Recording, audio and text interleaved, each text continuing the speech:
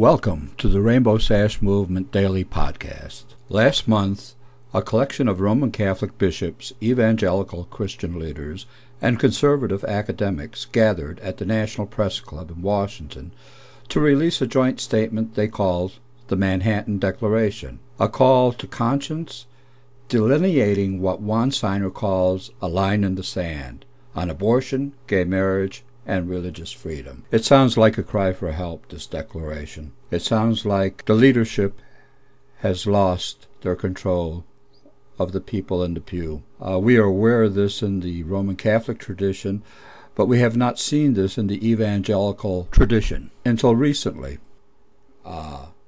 We have noticed in poll after poll that evangelical youth are more prone to support gay marriage than their parents were. The sad reality of the Manhattan Declaration is that many think it is too little, too late. This seems to be the story of most of the Roman Catholic bishops and evangelical leaders. They just don't quite get what's happening in their own pews yet.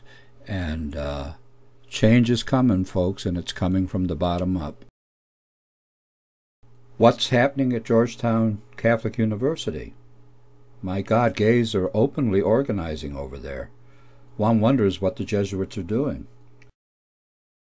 Gay students at Georgetown first organized in the 1970s, just after the American Psychiatric Association removed homosexuality from its official list of mental disorders.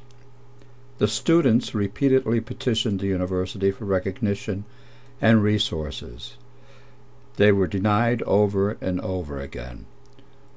Again, one wonders what has brought on this change of heart among the university leadership.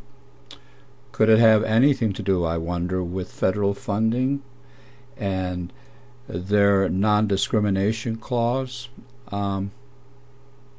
Inquiring minds want to know. Well, it looks like Houston has a new lesbian mayor. It's about time. The last few days of this campaign were not funny. In a seemingly sudden death period of the Houston mayoral race between City Comptroller Anise Parker and former City Attorney Gene Locke, conservative and religious groups resorted to mudslinging contentions.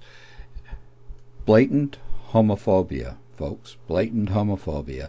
And that's all these types can resort to when they go out into the public eye. City leaders in Washington, D.C.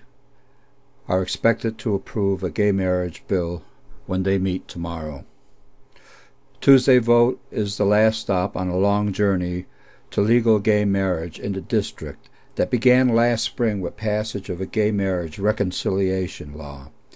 The bill's long incubation period has thoroughly aired out detractors' grievances, leaving little room for surprises. Still, backers are preparing for a large rally on Monday. Folks, we're about to get gay marriage in Washington, D.C., and my brothers and sisters out there, I hope you take advantage of it and do us proud. Thank you for listening to the Rainbow Sash Movement's Daily Podcast.